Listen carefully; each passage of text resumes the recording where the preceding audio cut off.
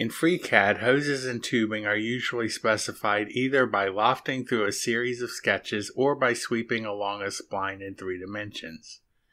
While there are several ways to specify a spline, whenever possible, it's always nice to let FreeCAD do the heavy lifting for us.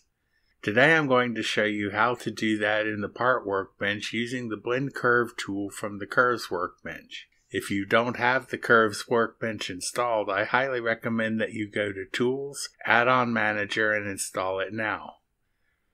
To avoid having to constantly switch between different workbenches, I'll be using a custom toolbar installed into the Part Workbench. If you need some help to create a custom toolbar, see my previous video here.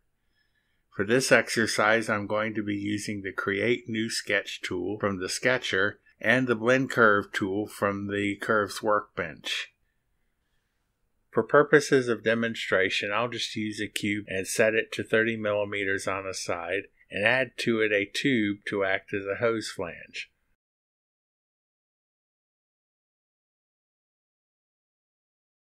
Let's make that 10 millimeters in radius and 1 millimeter thick and say 10 millimeters high. Now we can fix the tube to a face of the cube.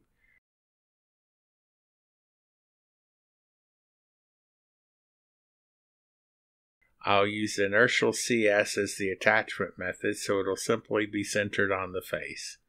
In real life, we would have some sort of barb or thread to affix the hose, but this is just a demonstration. Let's fuse the flange to the cube so we're working with one solid piece. Now I'll just make a duplicate so we have somewhere to route the hose to.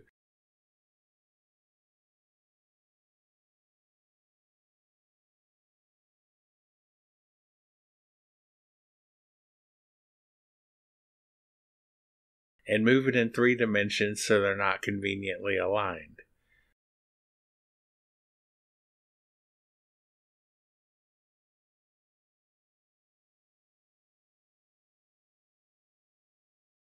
Finally, we're ready to route the hose. We'll need a line to act as an anchor for our blend curve. I'll start by creating a sketch on the face and set to cross-section view to get everything else out of the way.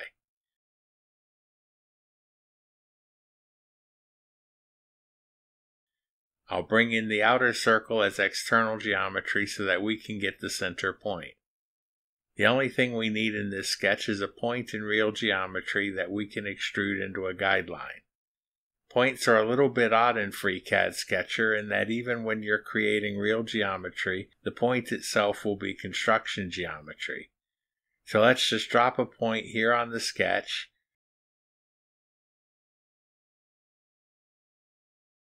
Select that point and toggle construction to make it a real geometry point. Now we can constrain it coincident to the center of the external geometry circle and close the sketch. There are other ways to get a point of real geometry into our design, for example in the Draft Workbench. But we need to use a sketch whose plane is attached to the face so that the extruded guideline will be normal to that face. I'll extrude our point to create the first guideline. We'll take the default 10 millimeters and repeat the operation on the other side.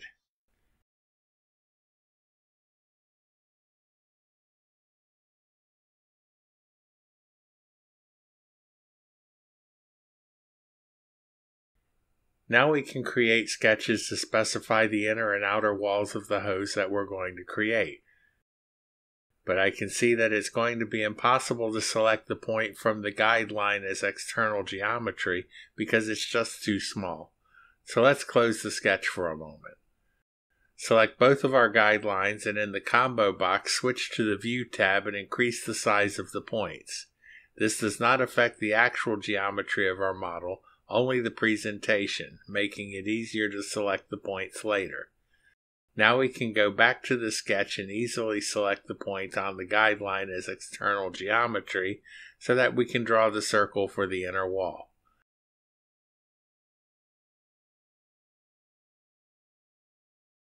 The outer radius of the flange is 10 millimeters, so let's make the inner radius of the hose 10.2 millimeters for purposes of fitting.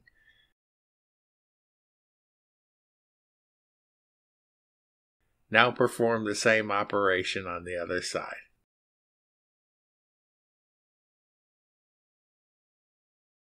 Select our guidelines and create a blended curve between them. Because of a quirk in the curves workbench, we must select our extrusions in the model and not in the combo view. The tool has anchored the blend curve somewhere near the midpoint of each of the guidelines, but we want it actually at the end so that when we do a sweep, we'll get a clean result. We can reset that in the data plane of the combo box. The anchor point for each side of the blend curve is known enigmatically as parameter 1 and parameter 2. Let's set both of those to 0.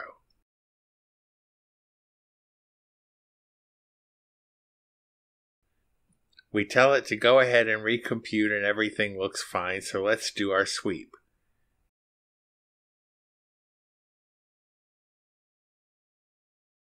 First we'll add the beginning and ending profiles. Now we click Sweep Path, select our blend curve and click Done. Since our profiles are just circles, we would end up creating a surface with no thickness. This is not what we want here, so select Create Solid and click OK. That's certainly done what we asked it to do, but it looks like there's just too much hose and a hard kink in the middle. We can adjust that after the fact by selecting the blend curve out of our sweep and going down to the parameters Scale 1 and Scale 2. The absolute value of the scale parameter more or less specifies how rigorously the blend curve should follow the start and end curves. So let's reduce those values a bit. We can press Ctrl-R as we go so that we can see how we're doing until we get a more gradual curve in the hose with a little bit less length.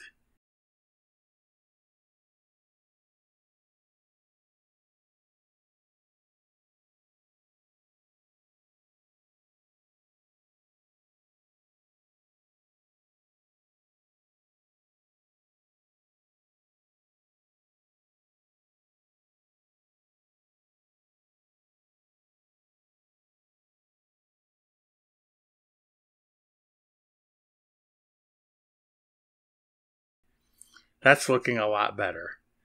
We still have enough scale to make sure that the hose comes up along the flange, but low enough that it can curve gently in the middle. Keep in mind that there is no sort of collision detection here. If we lower the scale values too much, it will happily route the blend curve directly point to point in a straight line with our hose running right through the flanges. Now we follow the same procedure to create sketches for the outer wall of the eventual hose.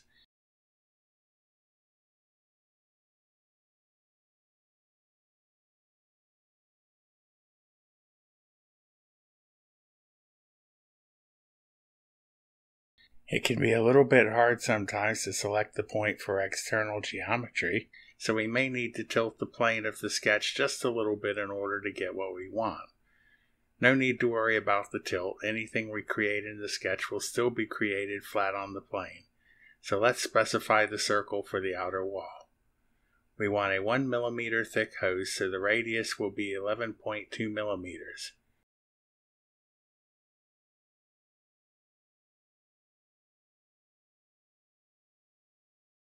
Now we repeat the procedure on the other side.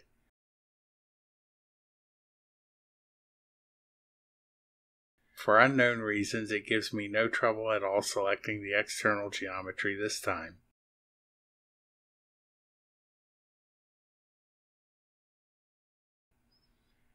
Now we need to create the sweep for the outer wall of the hose.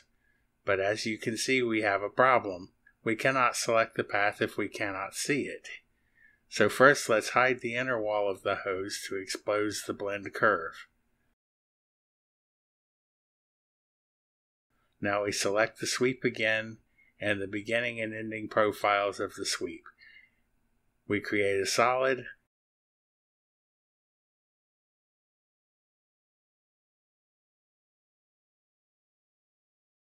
and OK, and we promptly run into a small bug in FreeCAD.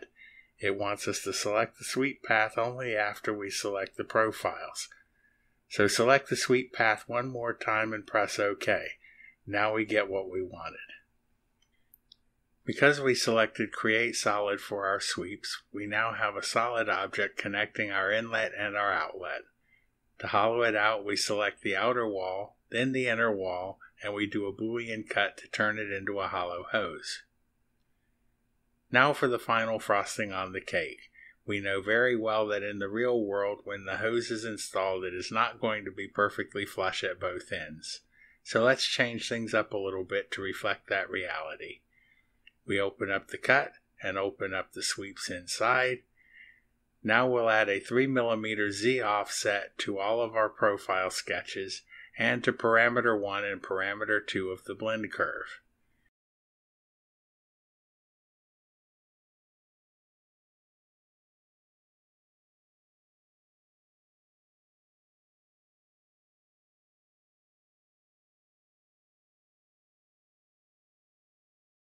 And now you can see that the hose has been inserted into the flange, leaving a 3mm gap just like the real world. Thank you for watching. If you liked this video or found it useful, please like, subscribe, and share.